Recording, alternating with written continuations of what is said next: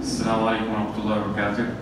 As Imam mentioned, we have a guest here today joining us, and he will share a couple of words with us. This is just regarding recent events that's been happening, and we just wanted to make sure that our community understands that the bridges are open in this community, and we wanted to make sure that we are understanding how we need to deal with some of these issues. That's why we invited our police chief here, and there was some messaging that got to me in the last couple of weeks that we need to address this. So hence he's here and he's cooperating with us. We would really like to thank him about this. And I would just invite Troy Cooper to say a few words. Thank you very much. Whenever I'm here today at the invitation of your leaders and your mom, and today and at any time when I'm invited by them, I'll be here to be able to talk to you and to tell you about what's happening in the community, your community or the broader community as well. There's two reasons I'm really excited to be here today. First of all, to be invited into your house of worship, into your place where there's fellowship. I think that's incredible, and I want to thank you very much for that honor. I think any time spent in prayer is time well spent, and I was listening to the message and taking my own message away from it as well, so thank you for that. And secondly, I want to point out, it gives me an opportunity to point out that I'm here not representing the police, I'm here representing your police. For us to be successful in the community, we need the cooperation and consent of the community. We know that the Muslim community has been incredible supporters. And I think that your values that you have, the values of self-sacrifice and forgiveness and humility and honesty and placing the community above yourself, that's what makes you really, really incredible contributing community members.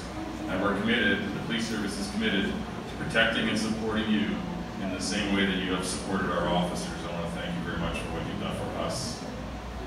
The last few years I know have been difficult for your faith, and we can see from the politics in the United States and other countries, and the comments that have come from that country has divided them.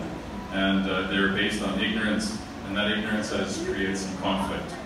And Canada, unfortunately, has a different history, and we're proud to be a basket of many nations, and we're new, we're recent. My police service, as an example, is only 115 years old. The province is only 113 years old. We're not old enough to have developed ancient conflicts. But even here, we've seen from time to time there is tragedy and conflict. And the terrible occasion in Quebec last year, when the one that our Prime Minister referred to as a terrorist attack, is an example of this. But since that time, police across Canada have been on alert for groups and for individuals who are a threat to our community. We're watching.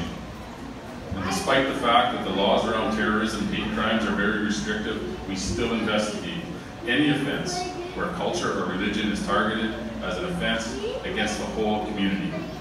It is serious for us.